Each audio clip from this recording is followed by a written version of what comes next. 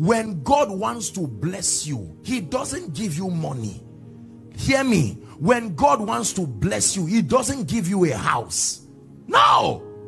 When God wants to bless you, he doesn't give you a shop. He doesn't give you a job. He gives you what money cannot buy. I always use examples. Look at this. I think I've used that example here. My dear, please come. Come stand here. This is my phone. Hold it, please. This is a product. Is that true? Just lift it up so they see it. Assuming this is 1,000 naira.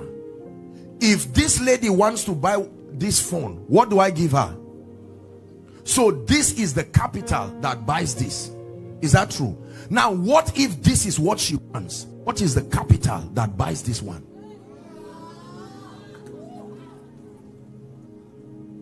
If it's true that this is what buys this, then what is it that buys this? The name of the capital that buys this is called true riches. That's what God gives men. Doesn't give men money. This is man-made. Unfortunately, this is what people labor for. Listen carefully. Is the reason why people are about to die of heart attack now. Is the reason why people leave God. God is saying, come, let me give you something that will make both the rich and poor need you. And we say, oh God, no, just connect me to one uncle somewhere. And God is saying, what are you saying? When you go to your uncle, you have to sit at his terms. But when he calls because something you have, you see, if I told you that as you are sitting down now, you are becoming wealthy, you won't believe it. Because what you are thinking about is, if I say, let's share 1,000, you say, what kind of a church is this? I'm coming back next week. But you don't know that God blesses men by giving them true riches. Alagbara, you are the mighty God. Eilatobiju, you are the glorious Alagbara, Alagbara, you are the mighty God. Eilatobiju, you are the glorious God. There are many arrogant Nigerians who will never pay attention to the word because they think it's a distraction. We have been indoctrinated that church is just an avenue for men of God to raise money. And so every time we come, we just look at it and okay, this one that is coming now, how much am I giving? No, sir. No, sir. God draws people. He calls a solemn assembly to lift your life, to give you something that money cannot buy. If all you have can be bought with money, you don't have much. Let me say it again. If all you have can be bought with money, then you don't have much. But there is something he can put in your destiny. The things that matter are things that money cannot buy. So it will make both the rich and the poor to listen to you. Don't you know that what you are looking for is only poor people that will come to you? Well, the people don't need some of these things. But there is something that can come from heaven. It can't be bought in any market. You don't see a fake version of it.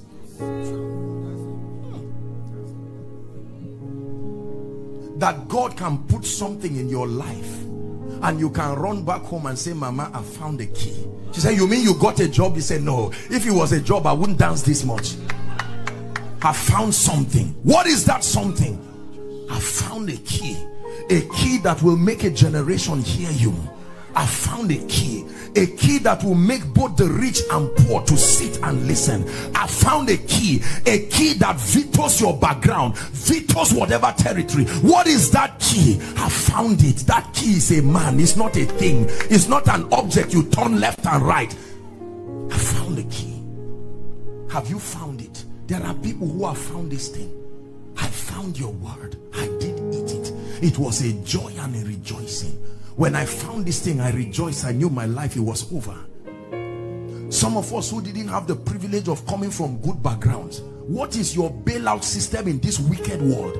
Where someone can look at you and say, I know your father, you are as poor and stupid prayed as your father, but when he puts it upon you, Jesus. Please sit down and listen to what I'm teaching you. Your pastor put this meeting because he loves you. The thing we are chasing for will never give us the result we want. Find out the various reasons why you are distracted from spiritual things. Number one, naira and kobo. You don't know that this money itself is a living thing. There is a reason why it runs away from you. Money is not an object. I was teaching yesterday, Pastor, the Bible says in Ecclesiastes, I think 7 or so, it says money is a defense. Wisdom too is a defense. That means money is a weapon. Is that true? I'm not talking about money, I'm just using it. And the Bible says our weapons are not carnal. So it is a weapon. God knows you need the money as a weapon, but he says it is not carnal, not man-made. This was made by CBN. That means this is not what God is talking about, because he says that it's man-made. Pastor, the various reasons why people leave God is amazing. The average believer has indoctrinated himself into believing that God is an option for losers. When you try useful things in your life and they don't work, just console yourself because you are surely on your way to heaven. Poverty will send you to, you know, they have this idea, so they say just seek God. Oh. And you see people drag themselves like they're going to a graveyard, all in the name of God. Whoever taught you that men seek God and lose? Whoever taught you that just because you are seeking God and you don't have a rent, and just because you are seeking God and one or two things are not in place? Don't let a carnal generation make God look like a cheap commodity. God is priceless. Find out those who sought him and how they changed their generation. You are looking for a job, God wants to make you a voice.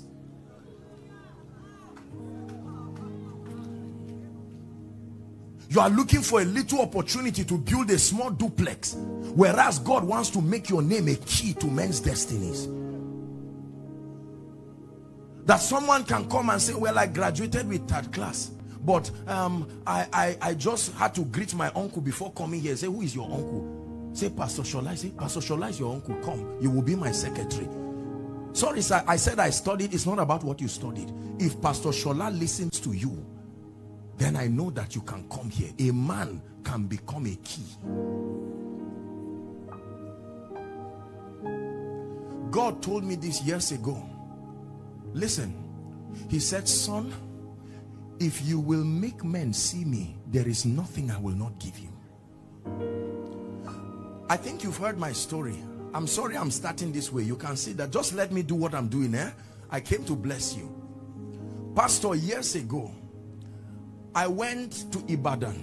There's a hotel called, what's the name now? Uphill. Premier Hotel. I remember going there years ago. It was night. And I went there. I knew that, nobody, how they didn't even throw me out of that place is even a miracle. I went there. There was no place to sleep. There was no money. There was nothing. I saw wealthy people coming, they just parked, they went, and I looked, I said, oh dear. I saw small children of rich people who just jump around and touch anything. They are not afraid whether it breaks or not. And I was just watching how unfair life can be. It was night there. I had to come down and look for a church that was having a vigil. Not because I wanted to attend a vigil. Are we together? And I stood in front of that hotel. I said, one day, God will bring me here with honor. I may not have what it takes in terms of business prowess or whatever achievement, but I have someone, a real Godfather. A few years later, I would be ushered to that same place. And at the highest, what they call it, the suite there. I went with this, my gentlemen. And they were swimming, they were jumping, playing table tennis, and I was looking at them from my window. I said, God, you told me this. You told me that if I walked with you, no man will laugh at me for long. You told me. There is something God can give you that money cannot buy. So when he calls you and says, my daughter, seek me, my son, seek me, forget about the hunger that happens for 30 days. Because whether you are fasting or not, many of us, the hunger is still there. So it's better for it to be there for 30 days and then leave for the rest of your life.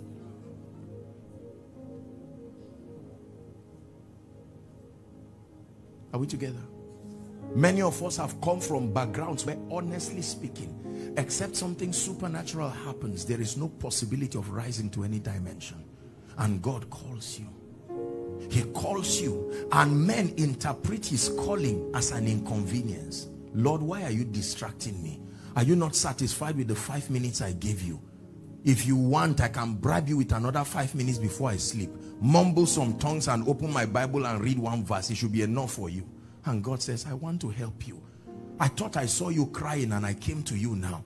And he said, Lord, I need money. This is what I need. If it's not money you are knocking my door with, go back. I need raw money straight. And God is saying, if I bless you with money alone, I still cheated you. But someone can kneel down and say, Lord, I may not have much now. I'm not ashamed. I'm not embarrassed. I may not come from a great family like Gideon.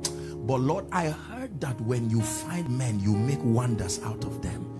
I'm available. I may not be much. I may not have all the parameters that men use to measure success. And God says, just trust me. Ah, oh God, you are my God. And I will ever praise you. Oh God, you are my God. And I will ever love you. Oh God, you are my God. And I will ever trust you. I will seek you in the morning. And I have learned to walk in your ways. For step by step you lead me, and I will follow you all of my days. One more time, step by step. For step by step you lead me, and I will follow you all of my days. Oh God,